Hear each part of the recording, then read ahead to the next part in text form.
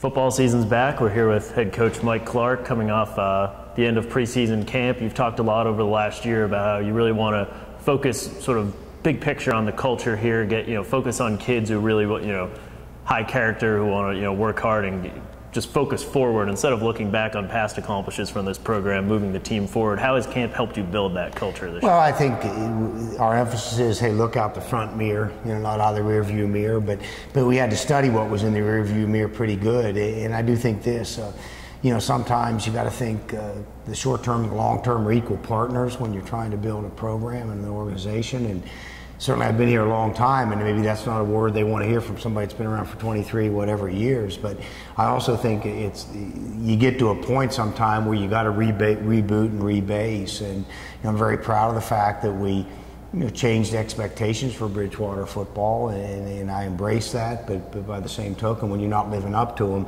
you can't do the same thing again and again, and that's been a focus this summer. I think we got a group of kids that enjoy being around. Do we have maybe the maturity or the depth we need? Probably not, but that being said, I want to make sure this year that when we go out and play a game, I've got kids that are all on the same page, that play hard for each other and for themselves, and then I can live with the scoreboard as I go off the field, and that's our goal. My hope is the pundits haven't picked us real high. We're taking the biblical approach on that, and the last shall be first. And if I've learned anything in my time here in the ODAC, there's a lot of good teams, there's not a great one, and sometimes people, when you least expect it, are the ones that make a run, and hopefully this will be the year that's Bridgewater. A lot of changes on the offensive side of the ball. You have a new coordinator. You've talked a lot about how you want to run the ball this year, and it's going to be 3 sophomores leading the way at running back, but all got some carries last year, 2 here, 1 for Hampton-Sydney. Talk a little bit about that side of the ball. Well, I think we're not trying to reinvent the wheel. I think eventually we're going to want to do some things that take the pressure off our defense.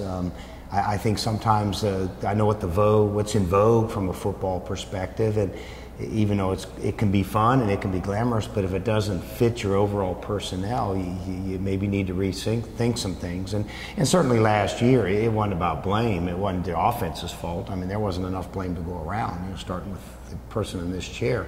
But I do think we just have to try at this level, as much as I'd like to say, hey, I'm going to recruit to my philosophy. Sometimes you got to philosophize.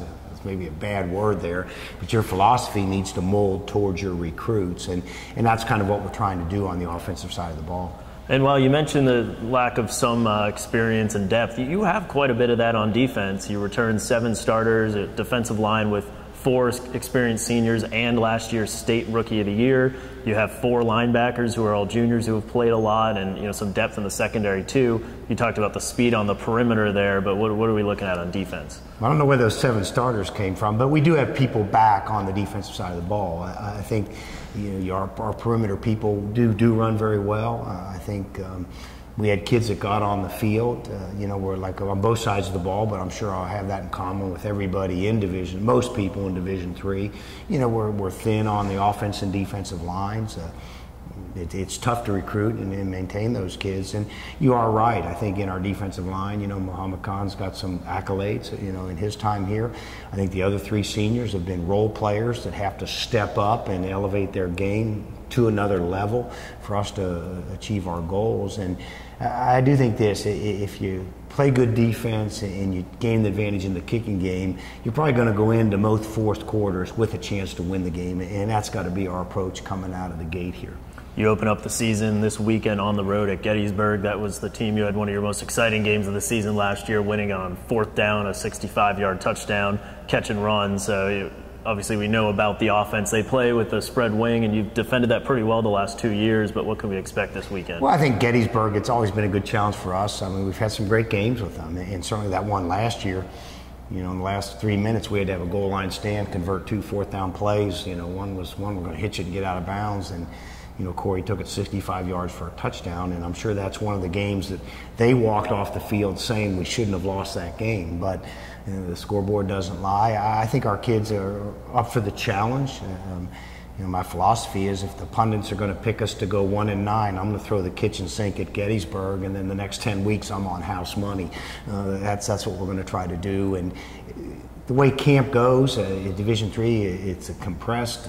We go hard, and I do think sometimes we saw it a little bit in our preseason game last Thursday, is that when your kids can go out and they can line up against somebody who's wearing a different colored jersey who they don't know his name, sometimes that's healthy. And my hope is in this preparation we're going to be able to go up there and I'm going to see kids that can run a little bit, that have an extra spring in their step on Saturday.